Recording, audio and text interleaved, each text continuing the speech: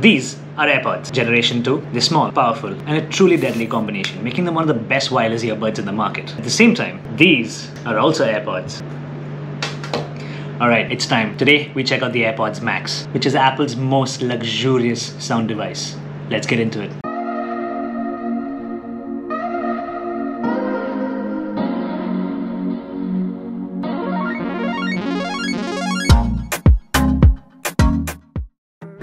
Now this is the box the Airpods Max actually come in. When you open up the box, that's how you see the Airpods Max already packed up. You get this really nice premium feeling case. Other than that, you also get a little literature that you're probably never going to use. And unfortunately this year, Apple refused to give us any more Apple stickers, which according to me is the best part about getting any Apple product. But you also get a USB-C to Lightning cable, which I've already removed to charge up these AirPods because they came practically dead from the store. Furthermore, there's no charging brick in the Airpods Max box, and that's really sad because normally Apple would actually give you a charging brick with all their devices, but it looks like Apple started a new trend this year where they're giving you absolutely no charging bricks with any equipment. Furthermore, when you actually buy the Airpods Max, you also get this little covered paper protection for the ear cups, which you're pretty much going to want to throw out. Okay, so the first thing I want to address with the Airpods Max is why these are actually in the market today. Honestly, this is for somebody who's already invested in the Apple ecosystem. If you're not a part of the Apple ecosystem, this will be a really great pair of headphones to buy. I'm not going to deny that. But to be completely honest, its major features come connected to the ecosystem. Because the whole point of these headphones is to amplify the magic that you get with these little guys, or the AirPods Pro as well, which are basically in-ear earplugs, and amplify all of that and give it to you in a more comfortable premium over-the-ear package. Now, honestly, when you actually unbox these headphones, I have to tell you, they feel fantastic in the hand. The build quality just feels amazing. They have a really good weight to it. Case is fantastic as well. It's got its cons, and I know all of Twitter and all of the internet has exploded looking at the design of this case, but that's not what we're talking about. We're talking about the materials here, and the finish is phenomenal. It feels like a really good silicone case. I actually thought it's going to be a leather case, but it's not. It also has some smart functions to it. Very few, but it does. We're going to jump into that in a little bit. If you hold these in your hand, it is going to feel like a 60,000 rupee device. It is going to feel like $550, and I have to admit, the build quality is fantastic. So as you can see, I do have the space gray version of the Airpods Max. Space gray is one of my favorite colors for any Apple product, but this year Apple did give you 5 different colors, which I'm going to show you right over here, which you can actually choose from if you want funkier looking colors for your headphones. These colors basically match the colors that they have on the iPad Air 4, which just came out this year, and I think it's fantastic that they're giving you so many color options. When you take them out of the case, you're going to see that they have a really nice minimal and retro look to them on the overall. I love the build quality, I love the look, I love the design, I love how minimal it is, and I actually really love that it has no logos anywhere whatsoever on it. I think that's really nice. I also love the fact that Apple's gone for a really nice retro look with these headphones because they do stand out, especially compared to anything else in the market, because most headphones nowadays look exactly the same. Let's talk about this little guy on top. A mesh-based headband, and this is supposed to actually help with comfort. Overall, most headphones, like the Bose 700s that I actually had a normal headband on the top with a little bit of memory foam on them. Now that wasn't too bad, to be very honest, and Bose is extremely comfortable, but after a prolonged period of use, maybe 2 or 3 hours of use, you are going to start feeling that headband on your head. That's exactly where this is supposed to come into play. Now I have used it for the last hour or two, not too much, and I do like it. I haven't felt any discomfort while using it, and it is a lot softer than any other regular headband that you have in the market. But honestly, is it going to be better after using it for 2 or 3 hours? I think that depends from person to person. It depends on the size of your head. It depends on whether you're comfortable with keeping headphones on your head for that long, because if you're not, no matter how soft or how comfortable this mesh is, you're still going to feel the headphones on your head. Let's talk about the ear cups. The ear cups do match the design and the entire aesthetic of the headphone, which is space gray, and I love the color schemes that they've actually come out with this year. They're all really nice subtle colors, and I don't think you're going to go wrong with any one of them. The ear cups are actually made of memory foam, and they're extremely huge, which basically means that when you're using these ear cups, they should be able to cover any ear size and any head, and on the overall they should be pretty comfortable, which is something that I absolutely love. Here's another factor about the ear cups that you guys need to know, is that these are magnetic. You can pull them off and put them back on, and I honestly think that's a great feature. Now if you're going to ask me why it's so important for ear cups to actually come off a premium pair of headphones, it's because when you buy a headphone which is over $250, what you need to remember is that the drivers, the sound that's coming out of the headphones is coming from the drivers, which are actually inbuilt right here, and the distance between this driver and your ear is actually calculated when these headphones are being tuned and being manufactured, and it's the right amount of distance between driver as well as your ears that actually gives you the premium listening experience that any pair of headphones in the market is expected to give you. Now with headphones such as Sony and Bose, which are the leading headphones in the market right now, you can replace the ear cups, but replacing them is quite a task. It's not as easy as just doing this. So I think that's a pretty great feature. This feature helps with the longevity of buying a premium pair of headphones, because when you do buy a premium pair of headphones, you want them to last for at least 2, 3, maybe 4 years, maybe 5. And most headphones in the market nowadays will last that long. The only thing that changes is the compression and the wear and tear in the ear cups. And when that changes, the distance between the driver and your headphone as well as your ear is going to change, which is going to change the entire listening experience. And in the past, a lot of people have had to actually go ahead and replace their headphones completely because of this glitch. Apple giving you this is fantastic. But wait, when Apple gives you a great feature, there's also a downside, and the downside is the price. The price of these ear cups is $70 if I'm not wrong. And in India, I'm assuming it's going to be close to 10,000 bucks just to change these foam ear cups. Yeah, I know a lot of people are going to be ticked off about that. But being brutally honest, if you're somebody who's going to spend 60,000 rupees on a pair of headphones, you have to be ready to spend 10,000 rupees on a pair of ear cups. Spending 10,000 on maintenance of your earphones once every year or two, it is a choice that you have to make. Something else that you need to know about these headphones is that these headphones are extremely heavy. I think the most heavy part of the headphones is the aluminium ear cups. When you put them on your ear, you're actually going to feel the weight. It hasn't been a problem so far, but it's only been a couple of hours of testing. And if you're not okay with a heavy pair of headphones on your head for prolonged usage, you may have a problem. Let's talk about the adjustments that you can actually make to these headphones. Here, when you turn your ear cups around, you're going to see that there's a little hinge over here. You can actually pull on it. This is a retractable hinge, and it's also known as a telescopic arm in Apple's fancy terms. Basically, it helps you adjust your headphones to any size of head. If you've used older headphones from Bose and Sony or Beats or any other brand out there in the market, you're going to see most of them come with a little click when you want to adjust the setting of your headband on your headphone. And those clicks are predefined and you can't customize it any further. With these, they do have a certain amount of friction, but you can actually adjust it to any level that you actually want to. And I think that's pretty great. Now, talking about design, I want to come to the next part of this headphone, the buttons and the control layouts of these headphones, which are found only on the right ear cup. You have 2 buttons on this pair of headphones. One, basically this little guy here, which is the digital crown, which is basically stolen from the Apple Watch. It's a more beefed up version of the crown that you actually have on the Apple Watch, which is right here. Honestly, I don't mind it, but what I do have a problem with is the placement of the digital crown, because it's way on top and it's at the back. And I often find myself fiddling around trying to figure out where it is. Now, what I do love about it is that you can control your volume using the digital crown. It does click every time you rotate it, and it keeps clicking as you increase or decrease the volume, letting you know that something's actually happening when you're using it. I know a lot of people are going to appreciate that. The digital crown can also be used for different control. You can single press it to play and pause. You can also double press it to skip to the next track, and you can triple press it to actually go back to the previous track. If you long press the digital crown, you're also going to be able to access Siri, which is your on-the-go voice assistant. You have one more button, which is on the front of the headphone, which is right here. This button is basically for noise cancelling and transparency mode. Now, you can basically adjust these settings even on your iPhone or on your Apple Watch when you're using your music features anyway. You can also pull down into your control center and actually access these things, but the fact that you have a quick button for the two is fantastic. Furthermore, on wearing this, I have to say that the noise isolation on these headphones, not the cancellation, just the isolation, is pretty great. Okay, so before we actually go out and test any of the major features on the AirPods Max, what I really want to do next is tell you about the specs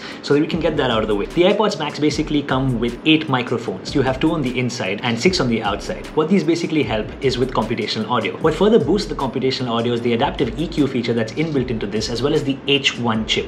Now, if you don't know what the H1 chip is, the H1 chip is Apple's silicon, which we all know is killing it in the market right now. Basically, this is a 10-core audio chip, and what it basically does is it understands the fit of your headphones on your head, and it also understands the seal that the headphones are making on your head depending on the size of your ears and the shape of your head. If you're wearing any earrings, if you have long hair, it's going to understand all of that, and it's going to fine-tune the music depending on the genre of the music. And it's also going to analyze the sound that's outside your headphones. It's going to actually tune the sound perfectly to give you the best listening experience. Now, if you don't know what computational audio is and you're still confused about it, I'm going to give you a non-scientific reference for this. Look at your smartphone, pick up your phone, pull up your camera app, and take a photograph. You're going to see that the kind of photograph that you get on your smartphone is a lot different to the kind of photograph that you get on a DSLR or a mirrorless. You're going to get an instant ready photo on your phone, and that's a smart photograph. That's computational photography. What your phone is doing is it's using the silicon, the processor, and the GPU on the inside and analyzing the situation, the scene, taking multiple exposures, pulling them together, and creating a final finished product for you. That's pretty much what the AirPods Max are doing, except it's not with photography, it's with audio. And this is what you call computational audio. Furthermore, having the H1 chip inside this also brings other benefits to the AirPods Max, just like you have on the older AirPods, which is basically auto connection with any iOS device, almost instant pairing, quick jumping connectivity between your devices. Basically, this is exactly why I said it's great if you're in the Apple ecosystem, because they're extremely beneficial. Furthermore, by also using something known as accelerometers and gyroscopes, the AirPods Max, when you're using them with your iOS device such as your iPhone or your iPad, give you a special feature known as spatial audio. Spatial audio is fantastic. It's one of my favorite features. Now, the best part about spatial audio is that it's like a home theater system or a surround sound system inside your headphone. In simple words, if you're sitting in a room and you're surrounded by speakers all around and you're watching an action sequence where the character in your movie is actually running and there's a lot of explosions and a lot of gunshots being fired in different directions, you're going to be able to feel those sounds coming from all different directions, giving you a more immersive feel. Also, as you turn your head towards the left or towards the right, you're actually going to be able to feel the audio and the sound shift. Now, bear in mind, this only works with movies and TV shows at the moment, so I did test it out with The Dark Knight by Christopher Nolan. I have used spatial audio on the Airpods Pro, and I always said spatial audio on the Airpods Pro was more of a gimmick because the feel and the effect wasn't that strong, but when you have a pair of on-ear headphones giving you the exact same feeling, it's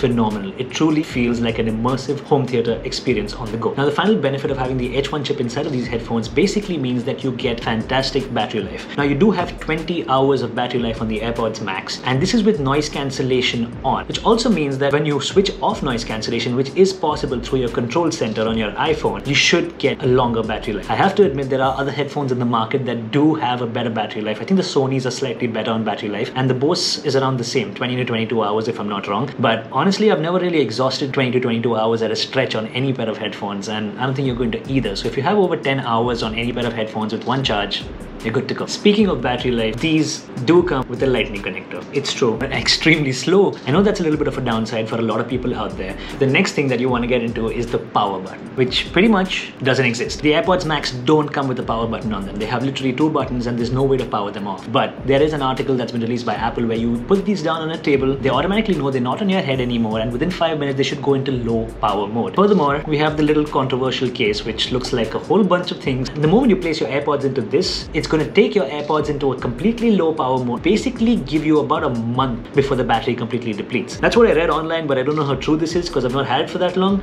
But again, it's something you need to know when you're buying a pair of 60,000 rupee headphones. There is no power button. Okay, so it's officially time that we do an audio test with the AirPods Max. We're going to test out noise cancellation. We're going to test out transparency mode. They've already auto-corrected to my iPad, which is right in front of me right now, my iPhone. I'm going to play one of the tracks that I absolutely love. The song I'm listening to is Ganja. It's on Apple Music. You must have heard a bunch of his music on my channel in a lot of my videos because he's also a part of Epidemic Sound, which is the music royalty free service that I actually use for my YouTube videos. Let's test it out. The first test is going to be with noise cancellation on.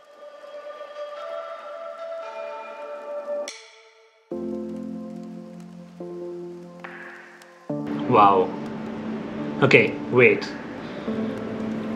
I officially cannot hear the air conditioning. I also can't hear what my voice sounds like right now.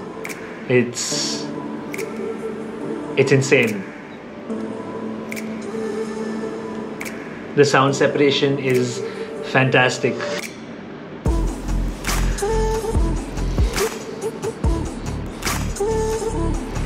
You guys just heard that bass drop. I am playing the track for you.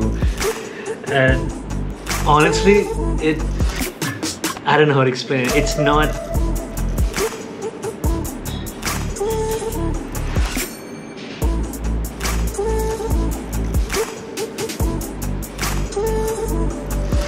Okay, wait, so the music just stopped because I put the headphones down, so we know that feature works really well. And oh my god, that was insane. I could literally hear every instrument. And the bass, honestly, the bass on this is insane. And the best part is it's not overpowering. Like, I always found Sony's bass to be extremely overpowering. I like a more balanced kick for every track that I'm listening to. This is insane. Furthermore, the noise cancellation on this is phenomenal. I could literally not hear my voice right now. No idea what I sounded like. The AC is completely gone. The sound of the music literally pumps. You have to listen to it for yourself to actually understand how good these really are. We're going to test out transparency mode, and I hope that actually lives up to the same expectation. AirPods connected. I have the same track here on. Okay, so we're now in transparency mode. I use the phone to change over to transparency mode. I have the volume almost at 100% to see how loud these go, and they're insanely loud, but I can hear my own voice, and I have to admit, I don't sound digital at all. The music is insanely loud, even though I can hear my own voice. It's like a mixture of the two. I'm gonna have to test this out without the headphones on. Okay, so I lifted up the headphones. I can hear my voice. The music stopped. Music kicked back in, and I can still hear my voice. Hold up. Alright, now the music's off, and I sound almost exactly the same. There might be a little bit of a difference, but that's because of the vacuum that's created because of the headphones, but oh man, they sound exactly the same. So the track that I was actually listening to has a good amount of instruments in it. It's got a really nice bass line to it. It's got a lot of natural sounds to it, really good synthesizers, and this is one of my favorite genres of music to listen to. That's exactly why we ran that test with that. But now what we're going to do is something slightly different. As you guys know, my old drivers were these guys, which are the Bose 700 noise cancelling headphones, which have been fantastic. They've been phenomenal, and I have to admit, even after having them for over a year, the ear cups are in a fantastic condition. Now what we're going to do is we're going to play the exact same track on both these headphones and do a quick comparison on which is actually better. Now this is not a scientific test. I'm not an audiophile, but I am somebody who's extremely enthusiastic about music, and I do have a really unhealthy relationship with music wherein I cannot live any day without actually listening to a substantial amount. So yet again, for this part of the video, I'm going to be picking tracks from Epidemic Sound's website. They're not going to be commercial sounds, but they're going to be different genres, and we're going to actually run through a really good test on this. Okay, so the first track we're going to be testing out is from the same artist that we were listening to before. His name is Oe.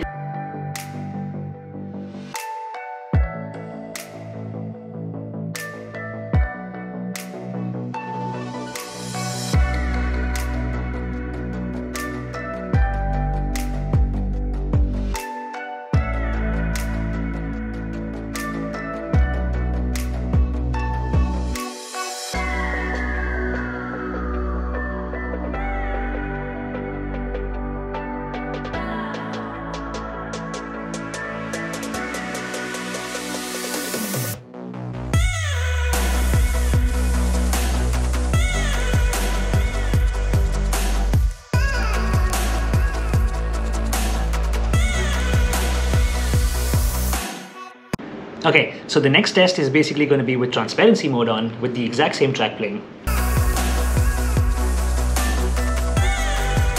Okay, we're now in transparency mode, and like I said, it does sound a little more digital on this than it does on that, but I can still hear my voice and I don't mind it. Now, let's get into this.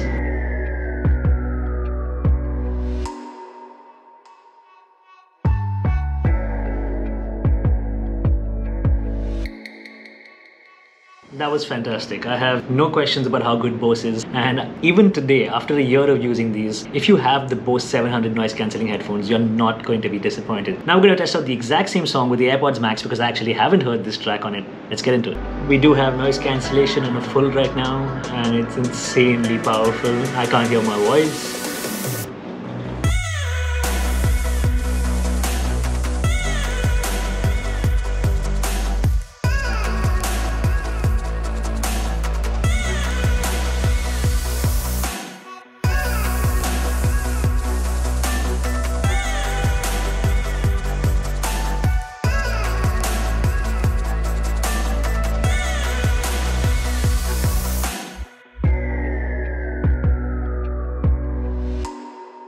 That was something else altogether. Alright, wait, before I give anything off, let's check out the exact same track with transparency mode on and see how good it is. And the music instantly started playing. I didn't even have to hit play. I can hear my voice now, and it's insane.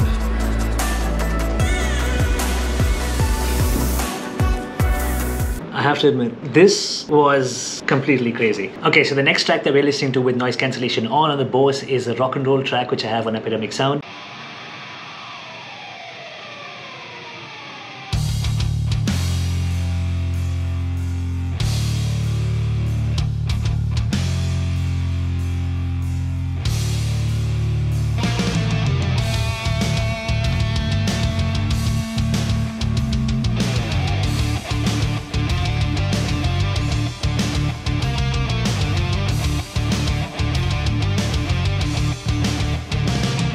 We're now in transparency mode. The sound quality doesn't change whatsoever, and that's really great for any pair of headphones out there. Alright, I think I've heard enough. Yeah, when it comes to rock and roll, it's going to be really hard for any pair of headphones in the market to compete with Bose as far as I'm concerned. Let's see what the Airpods Max actually do. Alright, instantly connected, we're on, and let's do this.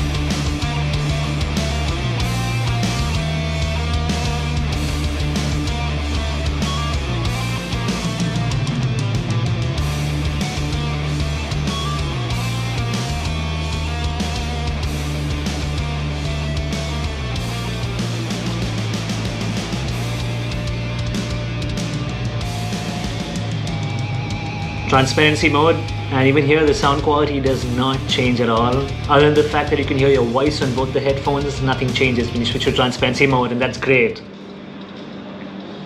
Okay, honestly speaking, I think both of them did a fantastic job when it comes to rock and roll as well as deep chill electronic. Bose has fantastic instrument separation yet again. The bass is not that heavy on the Bose, but the clarity was out of the world. I think Bose is still the most clear sounding consumer-based sound equipment that you can actually find on the market. And other than that, I think with noise cancellation and transparency, Bose does a pretty great job. With respect to the AirPods Max, honestly, everything else is pretty much the same. The highs, the lows, the mids are tuned really well. Of course, they have a different kind of tuning. This is more on clarity and this has a little bit more punch to it. But where this actually stands out for me is the fact that it has a little wider soundstage. That's the only actual difference that I can actually hear when I'm comparing the Bose to the AirPods Max. To be completely honest, the Bose is like, you feel the sound is pumping in from here. The balance is really great. But the AirPods Max are just a little bit louder and it actually feels like the sound is coming from all over. It's really wide sound. And I don't know how to explain it in a scientific way, but that's the best way for me to actually describe it for you guys. Both of these headphones are fantastic in their own right. I think the Bose is really natural, really simple, and I think they have great noise cancelling. Honestly, it's really hard to differentiate the noise cancelling between the AirPods Max and the Bose just sitting here in a room. You're gonna have to be in a louder environment, probably an aircraft, but when it comes to electronic music, drum and bass, probably even hip-hop, bass on the Bose was a little lacking. Now honestly, I used the Bose for an entire year now. Prior to listening to the AirPods Max, I didn't feel like it lacked any bass. If you have a pair of Bose headphones and you haven't tested the AirPods Max, don't ditch your Bose head. They're a great set of headphones. They're still top of the line from Bose. They are phenomenal and absolutely worth the money that you spend on them. After listening to the AirPods Max, it depends on the genre of music. It depends on how you like your bass. It depends on how wide a stage of music you actually want to listen to. This is slightly better than the Bose when it comes to all of that. The instrument separation is phenomenal and the noise cancelling and the transparency is better.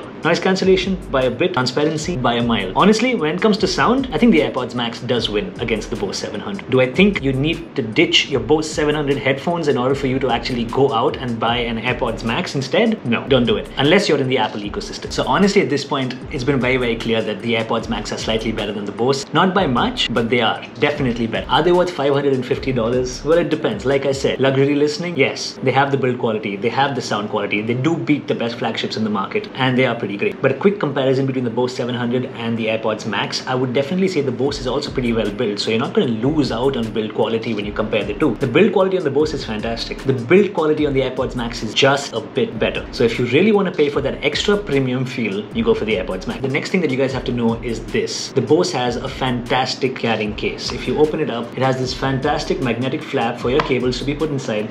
Overall, I love this case. You want to give your consumers a case like this, not a case like this. I don't think this protects anyone or anything. Bose wins on that front. So finally, it's officially time to run down the con. Firstly, the case. I hate it. It's the worst case Apple could have ever made for any Apple device. The next con is irrespective of a premium build quality, these aren't waterproof. Furthermore, you have to be extra careful to make sure they don't get damaged, which is something you don't expect. If you're paying that price, you want it to be durable. You want it to last. I'm not complaining about the build quality. I actually love the way these look, but I know a lot of people out there are going to look at this as a con and you needed to know, and that's exactly why it's a part of the list. I've already discussed the next con in the video, which is the lightning port and lack of USB-C. I think that's a pretty normal thing nowadays to have USB-C on all devices. I don't want to rant about this because it's been spoken about in practically every video out there. Here's a subjective con. So these headphones aren't meant for music production because they're Bluetooth headphones, but there is a way where you can actually connect these to any particular computer, any particular DAW with a wire. Now the issue with that is that wire costs a bomb and only Apple's proprietary wire works with it. It's great that Apple made something like that, taking those people into consideration, but to pay $550 plus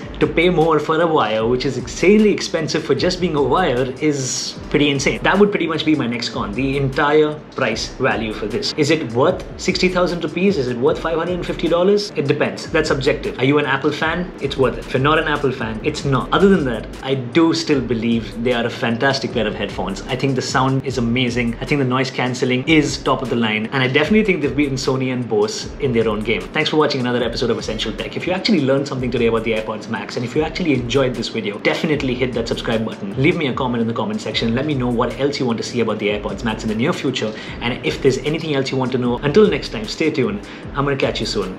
Peace.